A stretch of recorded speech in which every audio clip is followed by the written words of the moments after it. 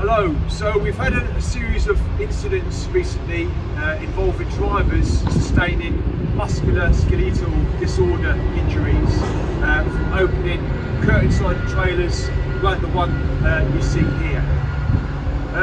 So one of the first things you should do when you are conducting a defect check on the trailer is do a walk-around check to ensure that there are no defects.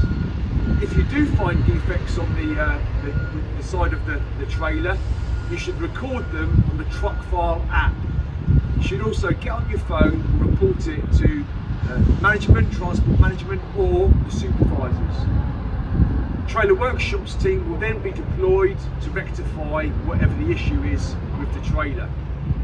If however you find that there are no issues with the trailer, no defects with the trailer, the purpose of this video today is to show you the safest possible way of opening the trailer, reducing the risk of a musculoskeletal injury.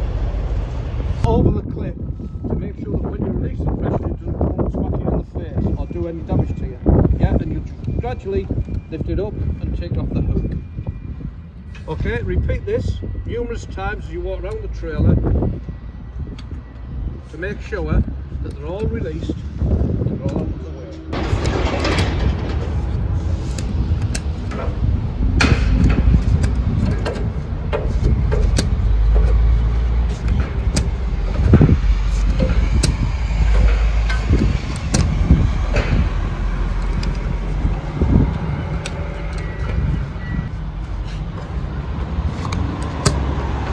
We're then going to release the pressure on the curtain at the back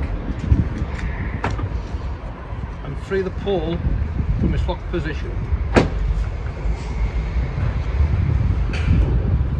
You're then, Nathan, going to take it a couple at a time. You're going to grasp hold of two metal clips. Moving gradual, then walking back down, making sure you get a firm grip. Yeah? Do not pull on there and there. If you do, when you move it, that'll just pull through. You must hold the metal brackets with a gentle tug. Don't meet the gap, okay, so that you're not putting yourself under any pressure or strain. If it does snag, just pull the curtain out. It's been a bit of a windy day where the curtain will just go in. Yeah. You're just going to take it step by step. It's not a race to open it. You've got plenty of time.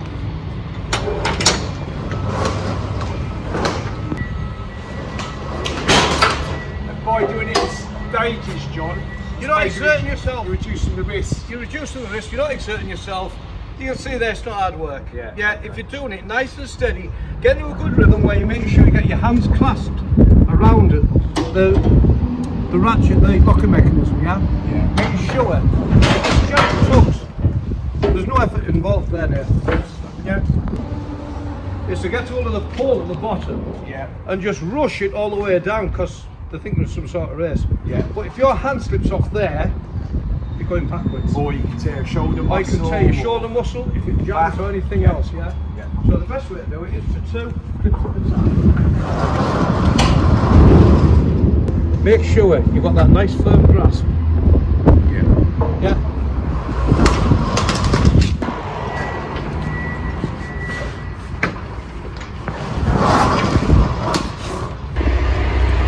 Make sure it's underneath.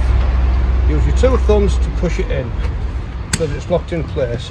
Pull that toggle out the way and just grip it. Make sure both grips are in. So you pull that out the way slightly. Push it underneath.